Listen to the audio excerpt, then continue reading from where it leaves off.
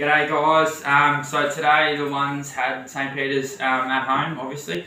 We lost the toss again, 0-2 unfortunately, but so we bowled first. First over went for 12 off Tay and we were thinking, here we go. But no, the boys, to their credit, pegged them back really well.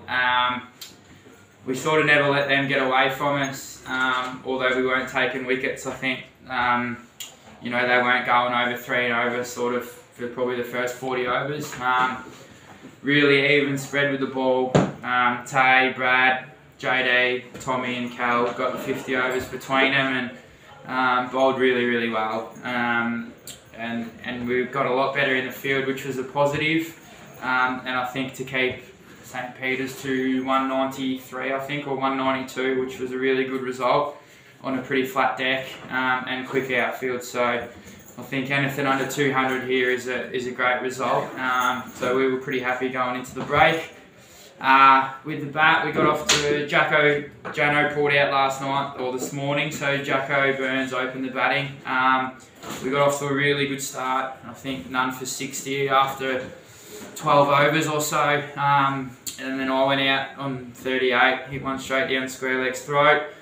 But Cal steadied the ship for a little bit there, and Jacko just did his thing and was really, really good. So Jack Burns made 49.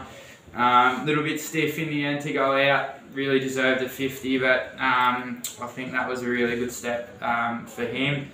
Stan come in and just does what Stan does, is really important for us in that middle order, and he got 45. So we were sort of in control for most of the day. Lost Stan with maybe 25 to get, so Locke come in. Lockie finished about 16, 17 not out with JD, maybe 10 not out.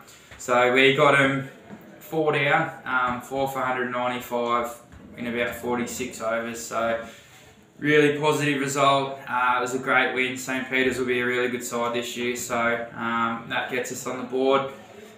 So hopefully we can keep rolling, and big game next week against AT with a few boys missing. So be a good opportunity for a couple of other boys to get in there and get a result for us. So all good day.